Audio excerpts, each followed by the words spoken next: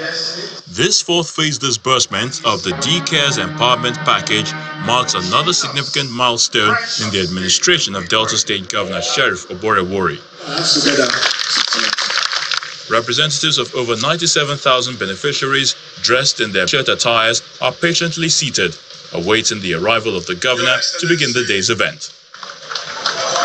Oborewori, the governor of Delta State.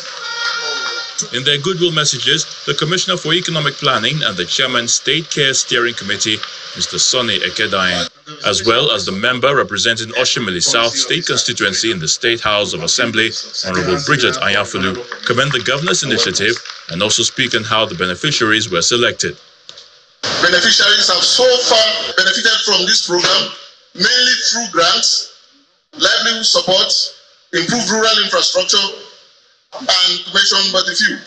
You will agree with me that His Excellency deserves the applause and commendation of all Deltans for scaling up the program to this time, at this time of severe economic crisis, generalized hardship, and large-scale impoverishment arising from the withdrawal of petrol subsidy and drastic fall in the value of the naira caused by the decision. While urging beneficiaries to make good use of the opportunity to grow themselves and their businesses, the governor says the state government is set to roll out other empowerment programs through the different state government ministries.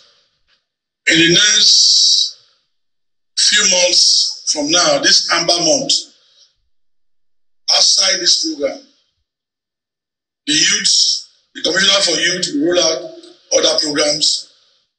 Science and Tech will roll out other programs. There are so many programs to touch the people.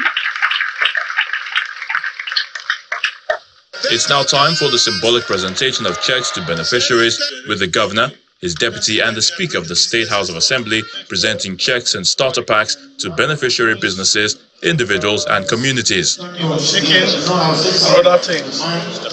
The empowerment package cuts across 6 delivery platforms comprising State Cash Transfer Unit, Labor-Intensive Public Workfare Unit, Livelihood Support Unit, Community-Driven Development Social Implementation Unit, which brings the total beneficiaries on the 4th tranche to 97,365 and the overall total beneficiaries at 200,000.